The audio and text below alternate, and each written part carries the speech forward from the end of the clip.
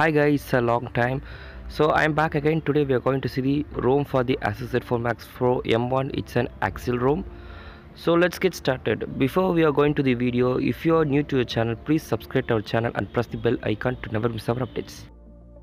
So this ROM was built on April 14, 2019. If you are watching this video after 2-3 months, the updated version of the ROM link is given below. Just check it out, that one. The amazing thing about this ROM, it's very stable. I'm using this ROM around 3 weeks and I cannot find the more stuffs of bugs like an Asus official stable ROM which we had got from the Asus official. And one thing, this is my honest review, and if I'm doing any ROM review for the Asus, that will be very best. In future, if the developer update this ROM, it may consist of any bugs, so that is not in my control. The all credits and debits go for the developer and the Techicom is just a reviewer.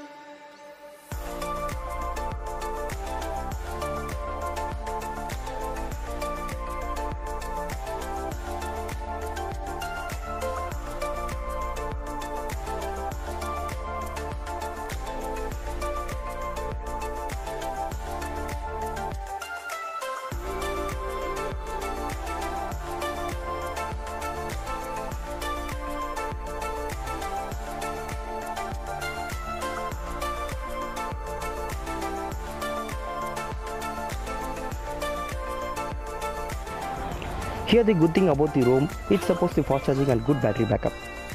I can get around 12 hours screen on time. My usage is around WhatsApp, Facebook, YouTube and Telegram. If you are the heavy user of playing PUBG or intensive games like in HD games, you can get around 7 hours screen on time. And another good thing is SC Linux version was enforcing. You can get support for the banking apps.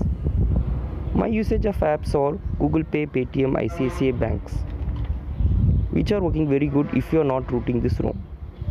And I was forgot to say one thing. I'm not reviewing the stable update of Pi ROM because it was totally a shit ROM.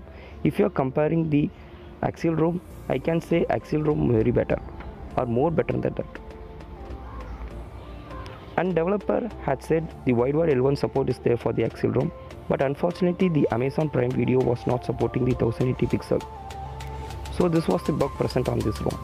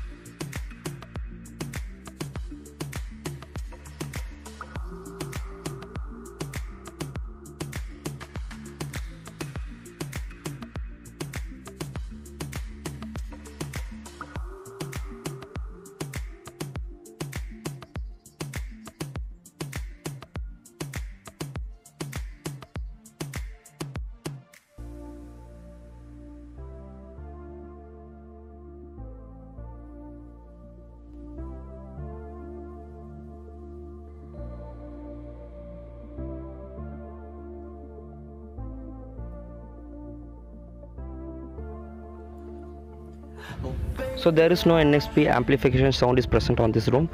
If you want the NXP flash chip is available on the description below. Just check it out, that one, and flash via TWRP, and just mark Venther to flash before this flash.